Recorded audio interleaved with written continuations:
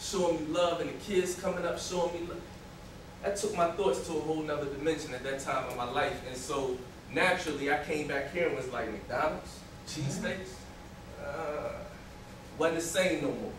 You know what I'm saying? So the reason why I'm giving y'all Lyle Africa is because, you know, I did an apprenticeship with him. He's a physician. I did an apprenticeship with him, and we worked on the cancer patient together. And working with this man, I learned a whole lot about just the science of the body and how food and things we eat and come in contact with affect the body.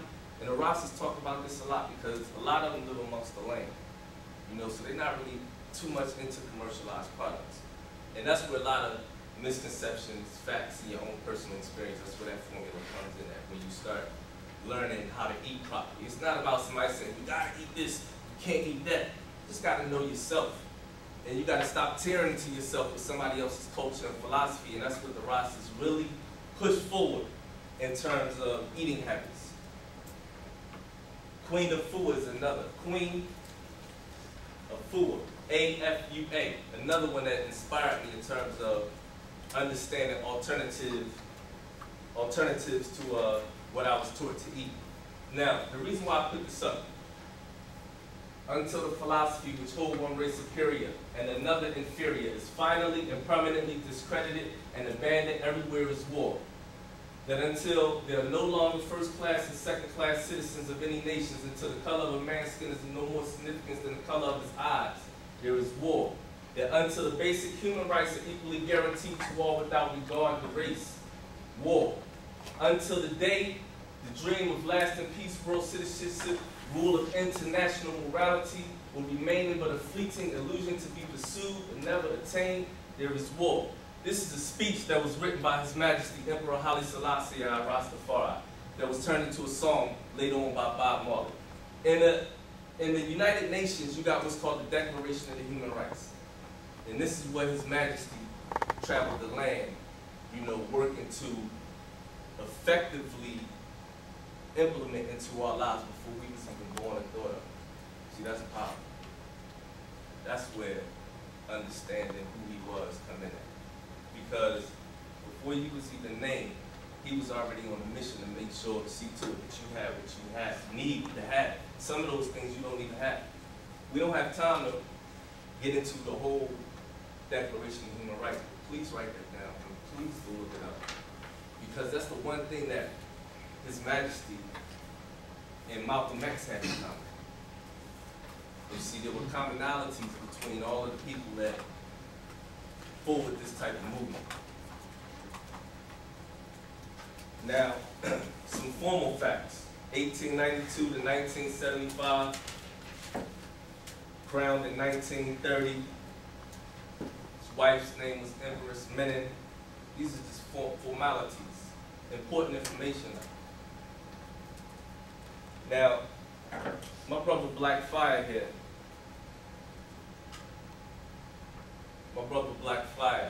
is a spoken word artist, so I figured I will bring in a little treat just in terms of somebody on a personal level that inspires me when I come in contact with him and reminds me of the subtleties of the movement.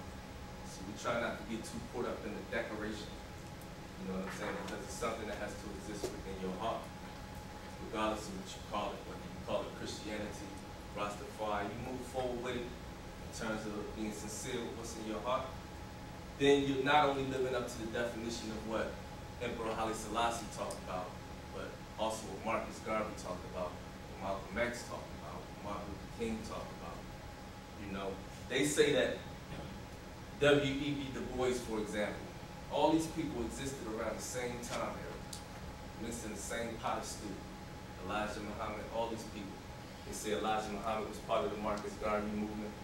You know what I mean? They say W.E.B. Du Bois and Marcus Garvey had issues. Part of the reason I had, see, I listen to the oracles, not just read the books, because the books are partial. But you listen to the oracles that are passed down, you learn a lot. So they say that Marcus Garvey and W.E.B. Du Bois had issues, because like I said, they say Marcus visited the Klan and got donations from them. Like, yo, you want us up out of here? We'll leave. We'll leave. Give us some dope towards these boats so we can get up out of here. You know? And so they say W.E.B. Du Bois was commissioned to, now this is the oracle, you gotta do your own personal research, but I'm telling you what comes down through word of mouth of people.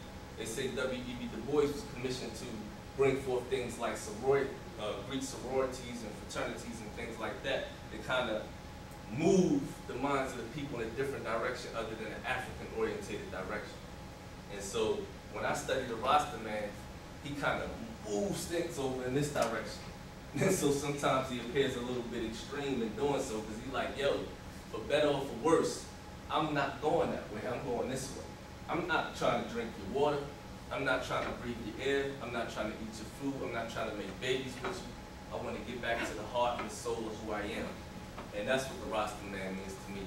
So Black Fire, before we move, any questions, answers, things of that nature, before we Oh, I didn't catch one name. I know you said it was Pastor Ray Hagins or Shaka Musa Bereshingo. Okay, Pastor Ray. I had some more information for y'all to look up too. There are a couple of good movies. One is called Rockers. It's an interesting movie. You know, directed by a Caucasian, but he caught a lot of good scenery in terms of having filmed the whole movie in Jamaica. Another good one that catches some good scenery is a movie called Countryman. And then naturally there are musicians. These are the oracles that I tell you about, like the Wailers, Bob Marley, Peter Tosh. It's important to study their lives, because they started out clean cut with bow ties on, and they got touched by the movement and started growing their hair in the dreadlocks. People are like, why they grow their hair in the dreadlocks? Because once you realize that you've been swindled your whole life, that you got to wear this certain image in order to, you got to sign this and do this, and they run out, they get tired of that. It's a rebellious thing that surfaces. And so this whole thing called the dreadlock, that's why they call it the dreadlock, because it was supposed to be those who are the dreaded, those who are the rejected. So when you're rejected, you take a whole other position, like I come to take this one. And so that's what the attitude becomes. Buju Banton, Phantom Moja, Richie Spice, Muta Baruka, these are different musicians you can check out. You know what I mean? Different oracles. So I'm going to pass it over to my man Black Fire. You know what I mean? How you feeling? Excellent. I know a place where the water is running deep. And I know a place where the ancients speak. I think it's a crime not knowing where to stand should I feel acquitted. In the absence of dry land, Johnny Clarke is dead. Will I walk on water? Will I pride fail? Let I whisper be the wind and watch our hearts set sail. If you can see I, then you know where I stand. If you can touch I, then you know who I am. So meet I the place where the waters run deep. Now join the I at that place where the ancients speak. Can't you hear the whispers in the morning air? Feel the courage rise higher than the fear. And listen for a language that your feet now know. I guarantee you'll hear ancient whispers telling you where to go grow. Every wave has its valley. Every crest its peak. Below that wave here at Clarke's is where the ancients speak. And somewhere high above that crest is where our whispers did meet. And you'll see I and I. Black fire, walking on water, in the absence of fear, proud in the lion's pride, broad I and I. Here.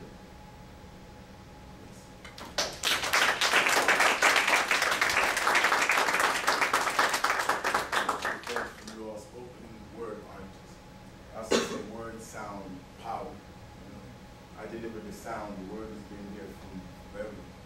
You're the power. Because there's no walls for sound to echo off of. The sound doesn't echo. The sound has been echoing since the beginning of time, before Webster's dictionary, before Shakespeare, before England. The English are from Saxony, Germany, Anglo-Saxons. The names of places are the names of families. All you gotta do is Google it. Don't let nobody play you for a fool, you know. Take your more and give you less. The kings and queens, that's why you look like. You absorb light, that's what melanin is. You hold light like honeycombs hold honey. Why is it that you don't have to put honey in the refrigerator? It doesn't spoil. So don't let them spoil you here. The places in Jamaica you can light the water with a match and fire rise the top of the water. And there's minerals coming up out of it. If the water doesn't burn, it moves out your way. This exists. There are plants in Jamaica called a leaf of life. I don't need Genesis to tell me about the tree of life. Every ailment that you have, that plant is good for you. Jamaica, Jamaica, is only an hour and a half away from you, playing rock. You see it? Little piece of Africa, like the Most I sent over there. Because you know what we would go through. I'm not going to multiply words, you know. Just check your own soul and see if you're satisfied to see limited sunrise, grief done to the mourning child, born of scorn for the dormant eyes, and failed to see past the passion of lonely lust, forgot to trust intuition, battered wives, sacrificed sacred lives, twisted separation into idolhood. This is an institution that can facilitate learning, but it cannot put knowledge inside of your brain. Graduated from Columbia Union College with a bachelor's degree in biology and biochemistry, published a paper in malaria at Johns Hopkins University. I got a full scholarship to medical school at Wright State University. In the statistics class, the man told me after he interviewed 1,000 people, he understands why black people have a particular disease across the whole of America. Our disease in America is that we're not from here. That gives us a dis-ease. It makes us real uncomfortable. Indians, they line up with the land and part of the earth. Chinese, China. See it? The Japanese, Japan. Where are you from? I'm not saying don't buy your big house here, bling and ride your Hummer over here. I'm just saying where you're from. Fly your flag beside the American flag. Check me out on youtube.com/MattFire. See my journey with it. I'm gonna leave for medical school. Not only for knowledge. I'm gonna circle around and pick up some more of that Latin. See it? Right now I'm into the what dada and the non-death. Hold on over there. You got me to taught English for 6 months. Walking there for around 1 people. See, you don't have to leave the antiquity to be modern. You got your straight hand, it looks beautiful. I'm not dissing, I'm not one of those rusty. You got options, versatile, you also got your roots. You see? You gotta be Lord healing you yourself. Find out what shines out of you, and your diamond comes out of you. Well, thanks for listening. My name is Clarke.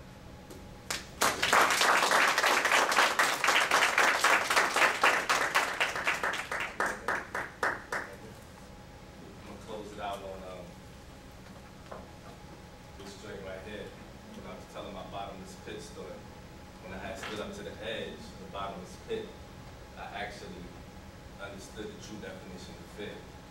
So being from the concrete jungle at the time, I thought I had conquered fear. You know, when you see people get shot, people shoot at you, you see misery every day, and you got to conquer it in order to become a better person. You figure you already conquered that portion of the reality inside of you. And so when I stood at the bank of the bottomless pit, I was actually scared, in a sense, to jump in. And the priest started singing this joint right here. And automatically, I didn't feel the fear no more. And that's when I really felt what it felt like to conquer fear for real. Oh, I ain't scared no more, jump right in. So I'm gonna end it on this note because I feel like this is a classic spiritual. This is something that was passed down when we raised the question of does it come from Africa or does it come from Jamaica? See, this song right here was passed down through the lineage from Africa to Jamaica, to us, you know what I'm saying? So I figure this is a very, do we have a volume on this? Yeah.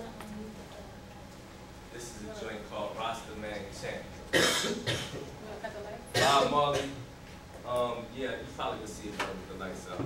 Bob Marley, Peter Tosh, and Bunny Wailer formed a group called the Wailers. And that should be good. Later on down the line, Peter Tosh left the group.